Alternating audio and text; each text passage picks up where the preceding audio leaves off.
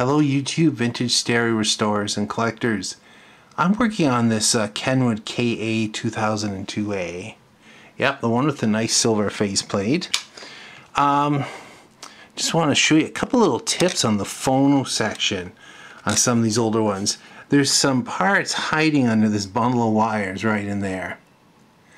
And you'll see I put in two new caps, a 10 microfarad, a 4.7, and a new transistor on each side.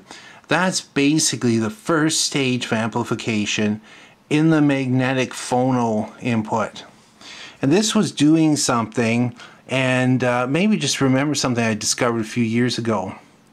You can tell a lot about how a phono stage is working by just listening through some headphones, putting it up about half volume, listening for hums, noises.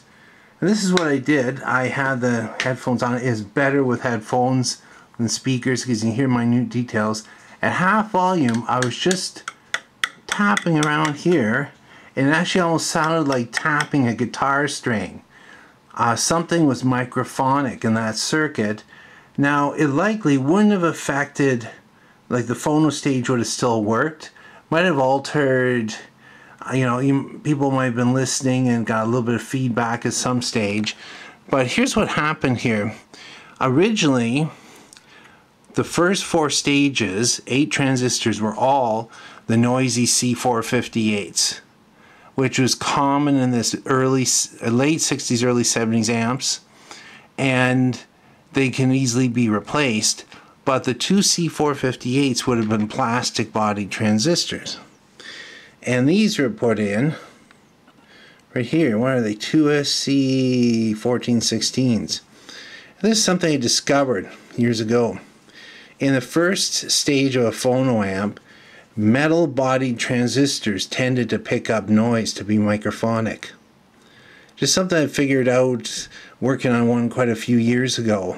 I had a bunch of metal PN2222s, I believe they were, and I used them. They were a good match for gain and everything, but they're causing the amp, even that, a quarter volume, just tapping around on it, it was being picked up. And then another little issue that comes up on these, I see there's a bit of activity on some of the forums. This cap here is between basically the phono comes in, there's the two jacks, okay, a little bit of a resistor network, comes over to the selector switch, and then through these 3.3 microfarad white Elna caps.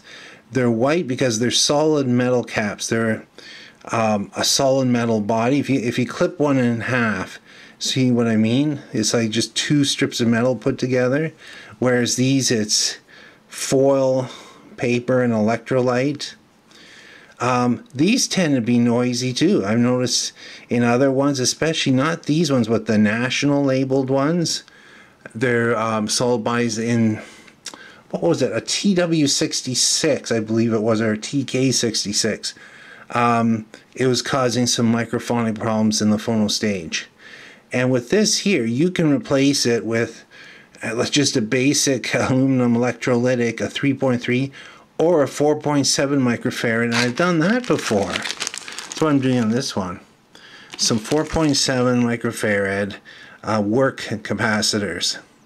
And these won't be microphonic, and you get just a slightly bit better bass coming through. And then for the transistors, 2N3904's plastic body tend to be less microphonic, and you should match them up by lot number. That's as far as I would go. You don't even have to match them on a meter. You can if you like, but if they're the same brand and lot number, they're likely close enough in this situation. Anyway, I just want to talk about the phono stage, and just want to say, don't forget about those hidden areas where there's capacitors to change. Thanks for watching and listening.